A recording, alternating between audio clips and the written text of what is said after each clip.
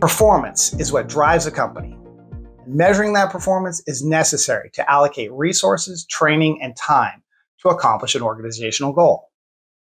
Now, the metrics and processes for the performance of individuals in their duties and responsibilities, that's the purview of the Human Resources Department. HR professionals and managers need to know the proper way to construct and conduct performance appraisals and understand that some of the potential risks that could result if a performance appraisal is improperly founded. In this course, you'll learn about the purpose of performance appraisals. We'll discuss and review some restrictions or prohibited activities when it comes to performance appraisals, including those actions that result in discrimination, whether intentional or unintentional.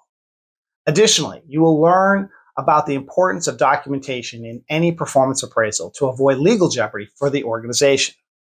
Finally, you will understand that legal considerations are not just for the present circumstances, but to protect the company into the future.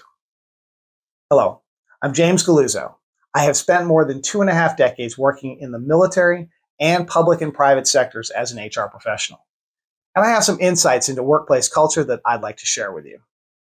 In this course, you will learn about some legal considerations for performance appraisals and measures that may be useful in your organization.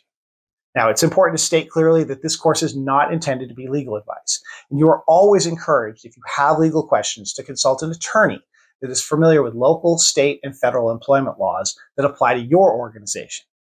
This course is designed to review some common issues that are often linked to missteps in handling performance appraisals and offer a perspective from an HR professional on why these situations can be fraught with risk for a company. I feel strongly that performance appraisals are an effective management tool when implemented properly to align employees' actions and work ethos with the company's mission and values. An unfortunate reality in today's work environment is that managers and even HR professionals are not well skilled in administering an effective performance system. However, the lessons in this course will help you increase your ability to handle these situations. I invite you now to begin this course and apply what you know about your organization so that you and your coworkers are capable and productive while on the job. Let's begin.